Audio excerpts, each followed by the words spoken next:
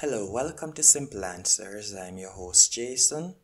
In this video, I'll be showing you how to change your date of birth on Discard Mobile.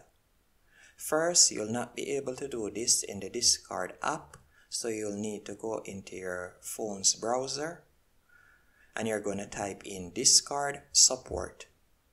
And you're going to tap on the first link right at the top here. Once you have done that, you're going to tap on the three dashes at the top right hand corner, right beside sign in. And from here, you're going to tap on submit a request. Then you're going to tap on the drop down menu and you're going to tap on trust and safety. And here you'll enter your email address. Then you're going to tap on how can we help? And you're going to tap on appeals, age update, and other questions. Then right below appeals, you're going to tap right here and you'll tap on update my age information. And you'll enter your age right here. You don't have to enter your phone number, as you can see, that's optional. You'll enter your date of birth right here. Then you're going to tap on the tick right here.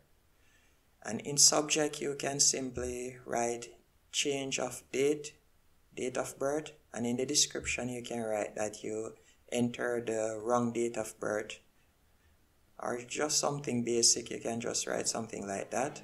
And you can add file, meaning you can add a pic of your ID if you would like. That's optional, you don't have to. And next, you'll tap on submit.